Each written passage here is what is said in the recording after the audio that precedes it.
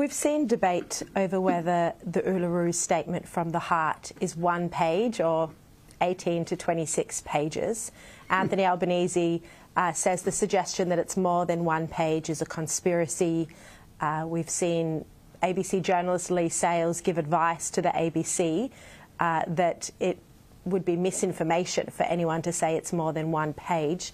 My colleague Peter Credlin was censored for her view that it runs to 26 pages.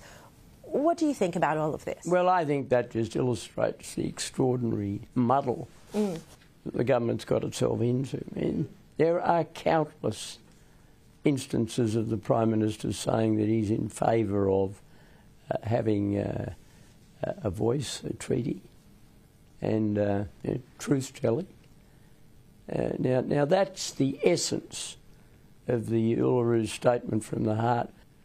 And I don't think there'll be too much talk about 1 page versus 26 pages if the voice gets up. There'll be plenty of people who are saying the next thing is a treaty. Now, I think of all the absurdities coming out of this debate, there is nothing more absurd than the notion of making a treaty with the Indigenous. How can you make a treaty with yourself? Treaties are made between sovereign nations.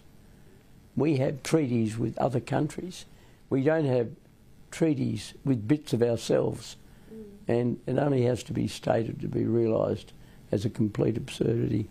We're seeing a lot of corporates and sporting codes come out and back the voice to Parliament, some of them running strong campaigns. Qantas has painted yes on the side of some of its planes. What's your view of this? Well, I think the Qantas example is probably the most egregious of all.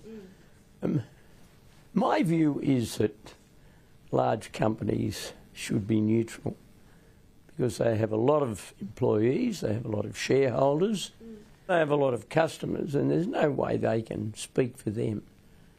And I did make some personal representations for the leaders of 2 of the sporting bodies that I'm close to. And oh, did you? Yeah. I just simply said, why don't you just stay neutral? Yes. And they said, oh, well, I think their governing bodies wanted to take a position, but how on earth can a large sporting... Take a body like the AFL, which is the largest football code by far in Australia, although not necessarily player-wise, but certainly spectator-wise.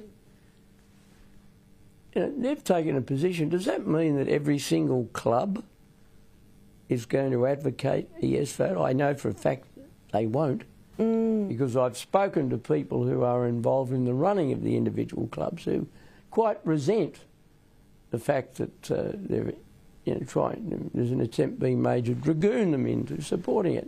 I just think, as a lover of various sports, I just think it'd be a good idea if it's left to the individual. There's no way that a body like the AFL can know what their fans want. There's no way Cricket Australia can know what their fans want, or the NRL or Rugby Australia. And I just think it'd be better if they said nothing. Do you think there's a risk that it would have the opposite effect, and I think a lot of people would feel bullied into how to vote?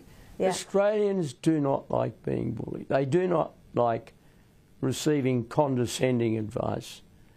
We have this, as I said, this scepticism. What are they up to? What do they want? That's the sort of reaction that you get, and I don't think that's going to help. But help the yes case. I hope it doesn't. Do you still think it's on track to fail, the referendum? Well, I can only take the advice of... I can only note what the polls are saying, and the polls are trending.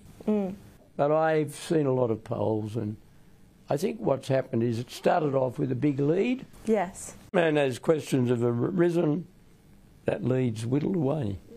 But I would, as somebody who wants it to be defeated, and defeated resoundingly in every state, I would encourage no voters to maintain the rage, if I can draw on a phrase that's well known in Australian politics. We spoke a moment ago about Peter Credlin's Sky News video on Facebook being censored, labelled false and misinformation for her comments about the length of the Uluru Statement from the Heart, which at the very least are contested, at the very least.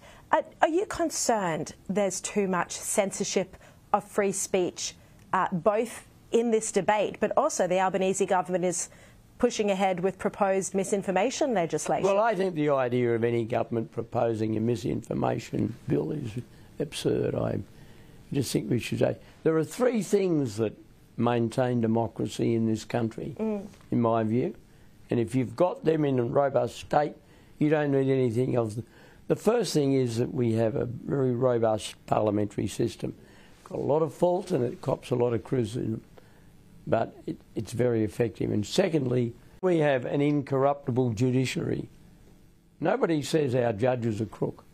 I mean, we disagree with some of their decisions and that's our right.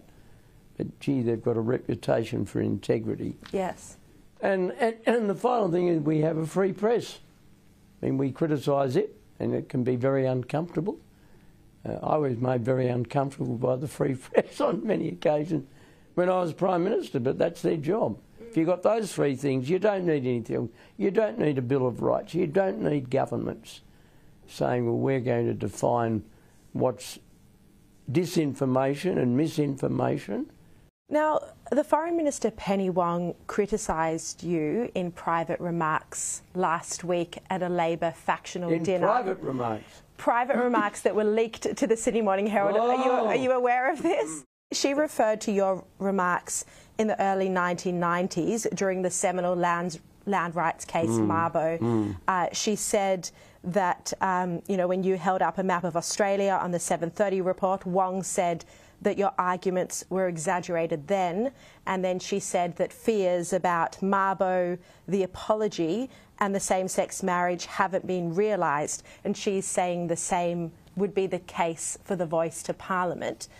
Do you think you've been on the wrong side of history before? No, I don't think I've been on the wrong side of history. I remember that it was in relation to some land claims that have been made, and I was referring to the fact that there were claims.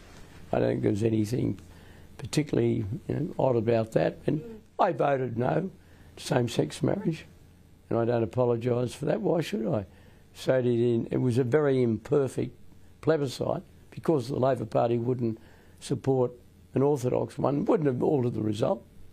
And as far as the apology is concerned, well, I had a reason for not giving the apology. I don't think you can apologise for the misdeeds of other people.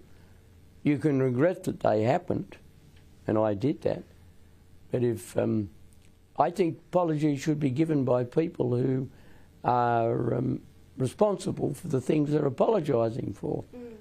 And I was being asked to apologise for the misdeeds of others, and I wasn't willing to do that. And a lot of people agreed with me, a lot didn't. Does that put me on the wrong side of history? Well, I'll leave it to the historians, and the Australian people didn't think that because they re-elected my government several times after I had declined to give the apology.